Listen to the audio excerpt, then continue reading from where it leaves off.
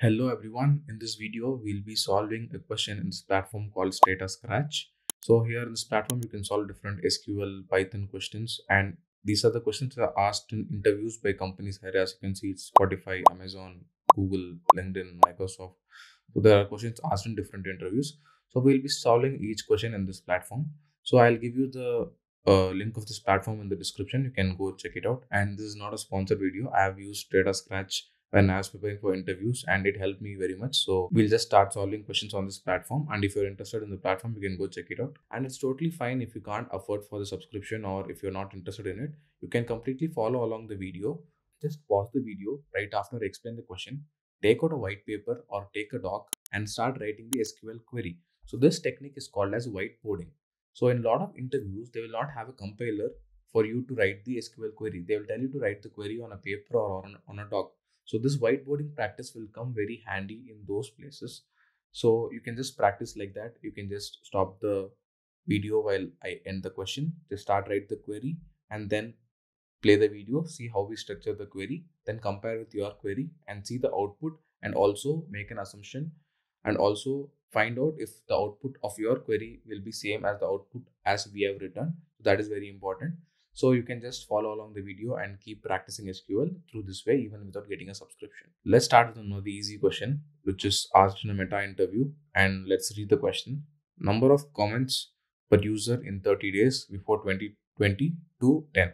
So let's read the question. Return the total number of comments received for each user in 30 or less days before 2020 to 10. They're given a date. Don't output users who haven't received any comment in the defined time period. Okay, so we should not output any user which has not received any comment also. So let's see the table. So we have the FB comments count table. So if you can preview the table, we have user ID created at and number of comments. So we need to find out the total number of comments written by each user in the given dates and 30 days before the particular given date. So let's write the query. So we want select and we'll get the, and we'll also need to get the sum of total number of comments which is done by the user between those days. So we'll put sum of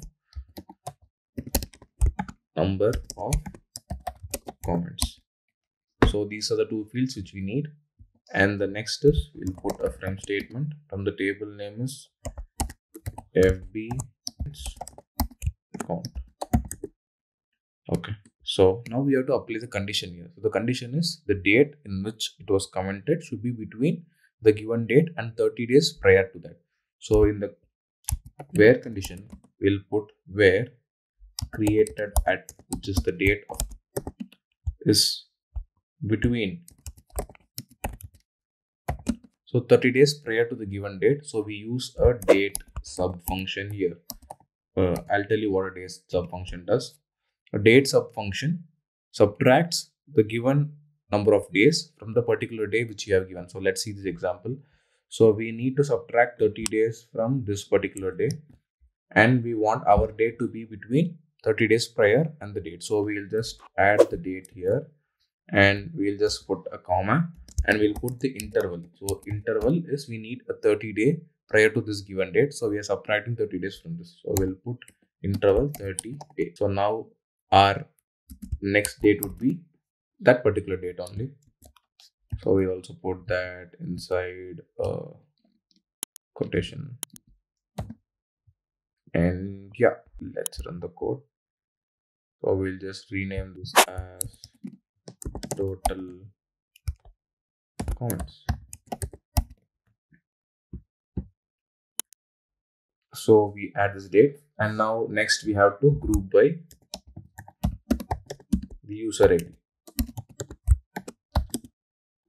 So let's run the code. So we can see that we are grouped by the user ID. So the output is correct. When we have run the code, we can see that we have got the desired output. So you can see user ID and we can also see the total comments which user has done, and it is between the time frame that is 2020 to 10 and 30 days prior to that. So let's solve the second question. So this is a question asked in Spotify interview. So aggregate listening data is the title. Let's read the question. You are tasked with analyzing a Spotify like dataset captures user listening habits. For each user, calculate the total listening time and count of unique songs they've listened to. The database duration values are displayed in seconds. Round the total listening duration to the nearest whole minute. Okay. So the output should contain three columns, that is user ID, total listen duration, and unique song count. So let's start writing the query. So we want user ID and then we want total listen duration. So let's preview the data set. You can see that the total listen duration, as I told, it is in seconds. We need it in minute. So we'll do one thing. We'll just get the sum of listen duration. We are doing a sum because we want to aggregate all the listen duration time for a particular user. So we name it as total listen duration. But here the listen duration is in seconds. We need it in minute. So we divide by 60. And they've asked us to round it to the nearest minute. So we also use a round function here so that it is rounded to the nearest minute. So yeah, got it. So we got the total listen duration. Now next, we have to calculate the unique song count. So we need to calculate the unique song count. So we have to calculate the distinct songs which each user have listened. So we'll put a count, keyword is used here, and then we'll put that particular field which is song ID. So this will return the unique songs listened by one particular user. So now let's name the column also as unique song count, and it's from the table listening habits. So let's put the table name in the sum statement, and we have to group by the user ID. Let's run the code. So let's check if it's correct. Yeah, so we got the output correct.